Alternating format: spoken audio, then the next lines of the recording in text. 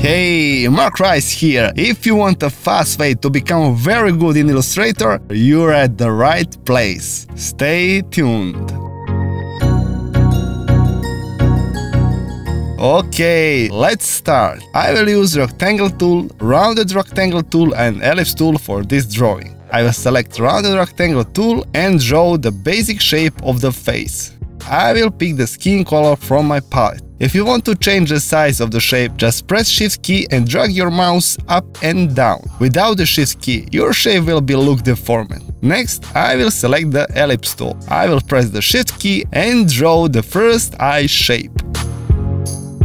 I will use the shape for the other eye part. I will copy it with Ctrl+C command and paste with Ctrl+F. It's shortcut for paste in place, which means the new object will appear exactly above the object I want to copy.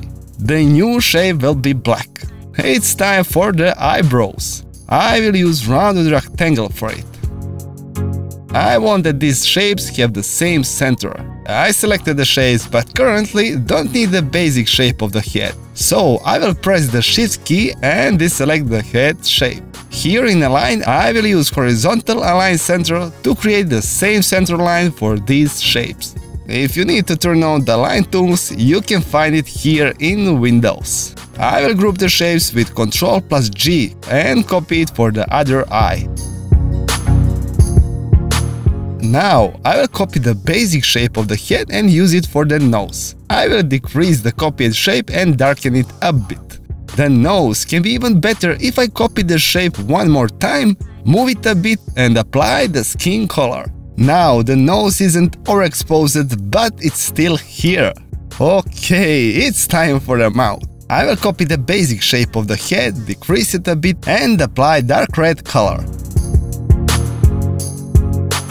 I don't need the upper part of the shape, so I will remove it. Just draw a rectangle over the part that you don't need anymore. I will select these two shapes and use -front tool in Pathfinder.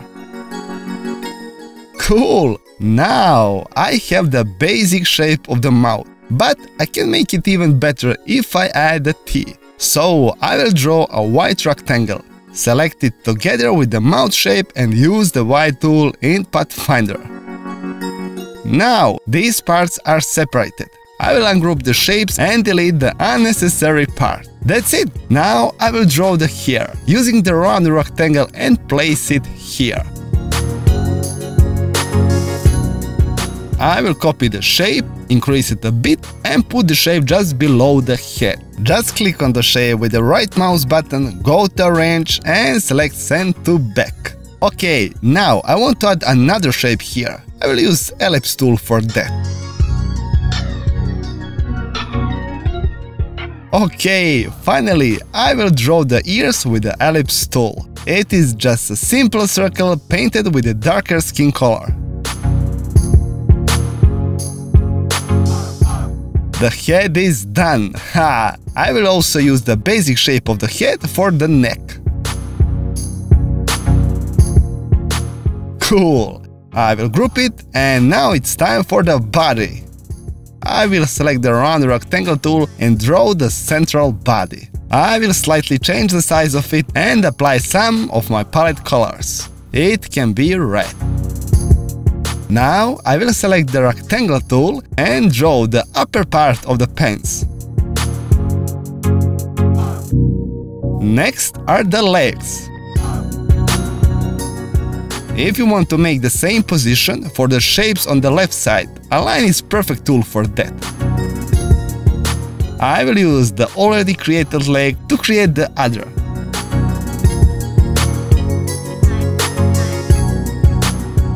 For the fit shape, I can use the mouth. Just copy the shape, apply the t-shirt's color and rotate. Ho ho ho! One foot is done and I will simply use it for the other. At the end, I will draw the arms with the rounded rectangle tool.